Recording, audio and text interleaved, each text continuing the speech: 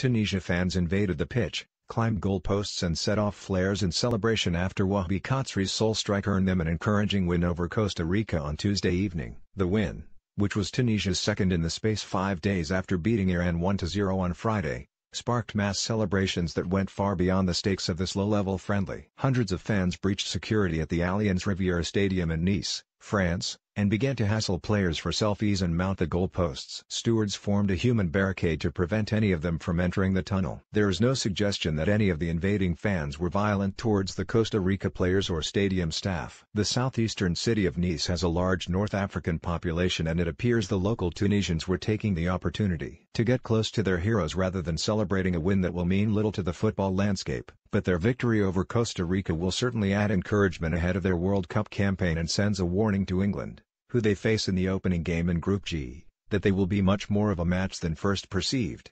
Khazri, the scorer of the only goal, was particularly impressive in his role as a lone striker. English fans will remember him as the man who failed so spectacularly at Sunderland, but he looked more like the man they signed for £10 million in 2016. He was also there at the final whistle celebrating with fans. He invited those that remained in the stands to throw him their phones.